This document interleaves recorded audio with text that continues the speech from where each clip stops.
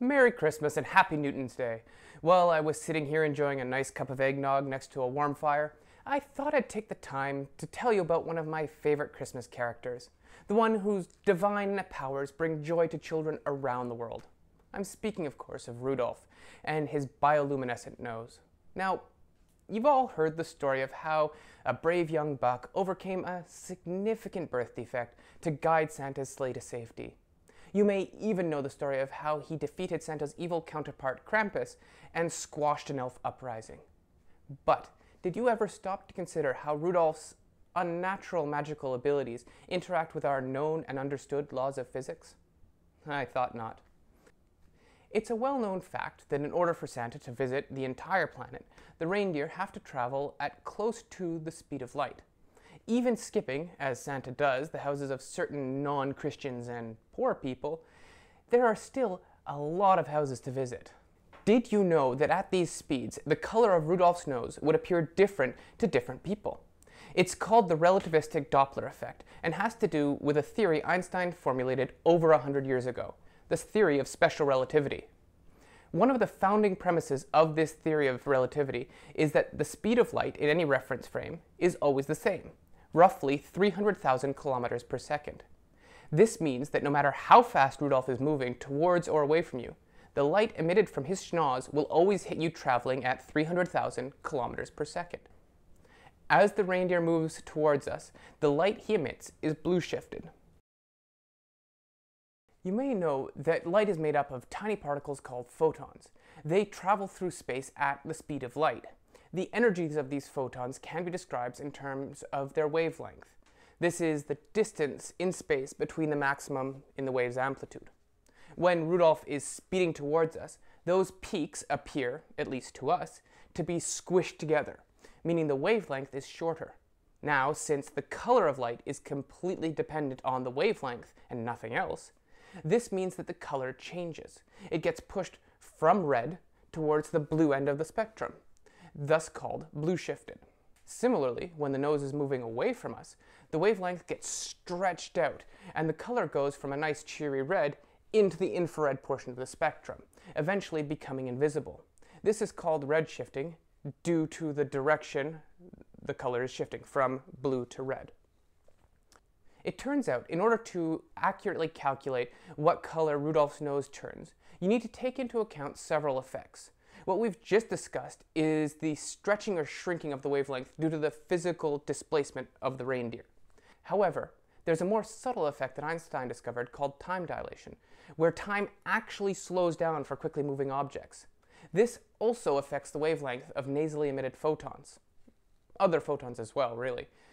We won't go into detail here, but feel free to look up anything on time dilation or the twin paradox on your own. Still, the sciencing's not over yet. You may have realized that, being a naughty child, Rudolph passes you by. In that case, he's never actually headed straight at you or away from you.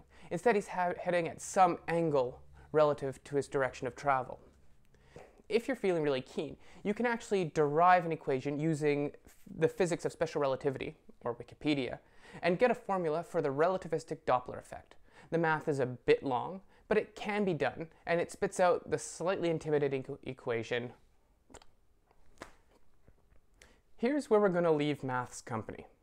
Well, this equation tells us everything that we need to know about the Doppler shift. If you haven't spent years learning to use math as a tool, it doesn't really give you any physical intuition for what's happening. Luckily, that's why I'm here.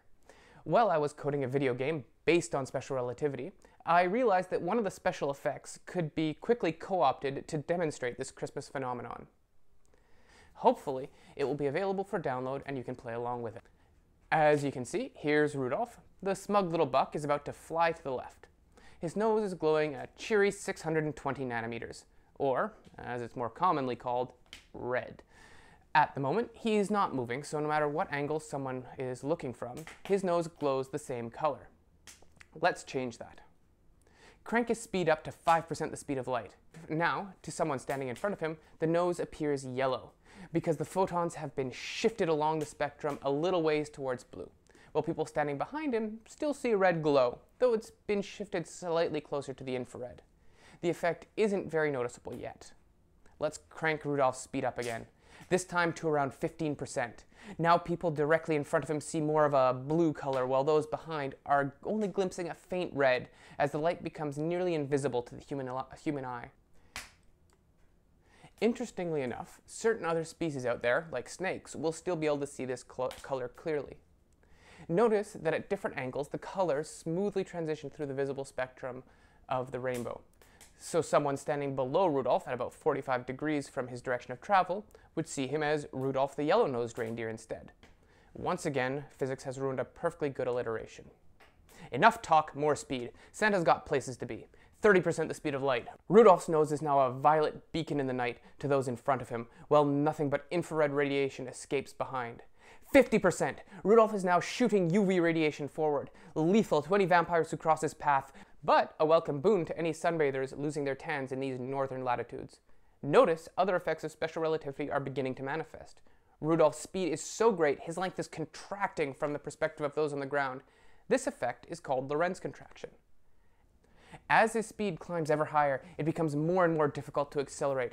The visible portion of the spectrum is squeezed into a narrow ring in front of him, while the radiation emitted in front of him is more and more ultraviolet. Time from Rudolph's perspective has slowed to a crawl at 99.99% the speed of light. A single second in Rudolph's time takes over a minute for those of us at rest. He is now the closest any creature has ever come to answering Einstein's question, what is it like to travel on a beam of light?